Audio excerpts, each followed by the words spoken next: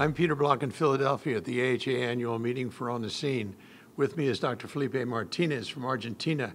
And he has talked about, and we just recently talked about in the last few minutes, the whole issue of Dapa-Hf and its ability to deal with heart failure aside from diabetes. Fascinating drug, Felipe, that has these multiple uses, and the more we learn about it, the more we like it. So your trial that you're presenting here is in the elderly patients compared to the not so elderly patients, and the use of this from the Dapa heart failure study. Tell me about your study, and then tell me, what we should do about this. What's the information that we learned?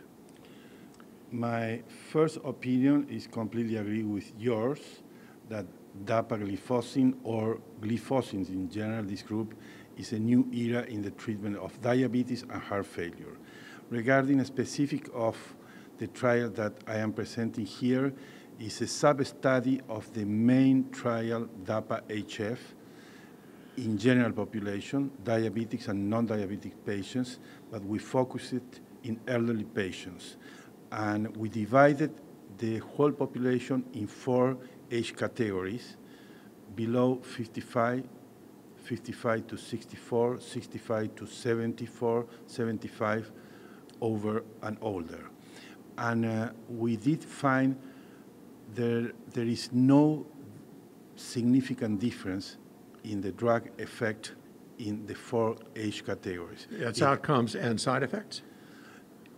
Safety and tolerability was even better in older patients compared with placebo. So it means that in addition, the drug has some protective effects, particularly at the renal function.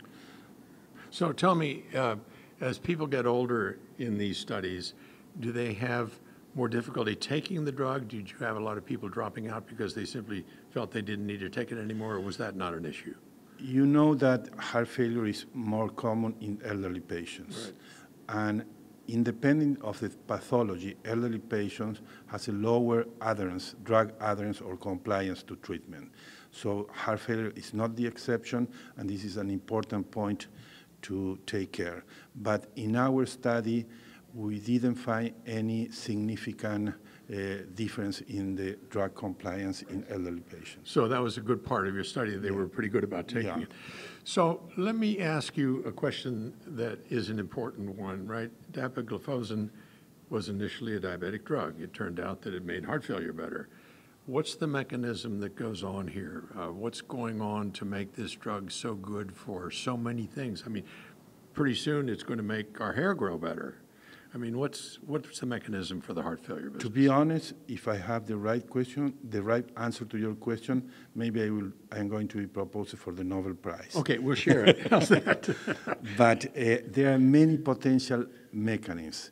First one, a diuretic effect, which has a lot of influence in volume depletion and volume management in heart failure.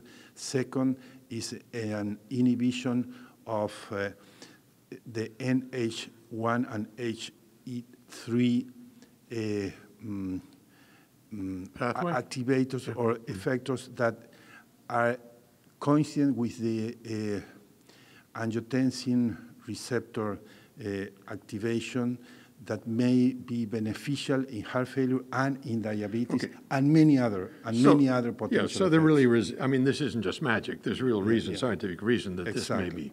Okay, so this is a drug that we're going to hear a lot more about, and for the global health, this is going to be an issue that a lot of countries are going to have to ask themselves: is it worth the money to put this drug out there for patients with heart failure? But heart failure is going to be a big problem for global health in the next 10 years.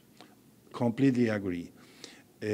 Population is aging, and elderly people, as I said, have the possibility of presenting more heart failure. And in addition to what you said, remember that there is a new group of drugs producing probably the same effect. And there are many ongoing trials trying to demonstrate if the effect we found in Dapa-Hf is confirmed, or even to extend this beneficial effect to heart failure with preserved ejection fraction, for instance. Okay, so keep your eye on the gliflozin group of trials, right, and drugs. We're going to be hearing a lot more about it for dapagliflozin right now. We know that it's good for the elderly as well as for patients who are younger.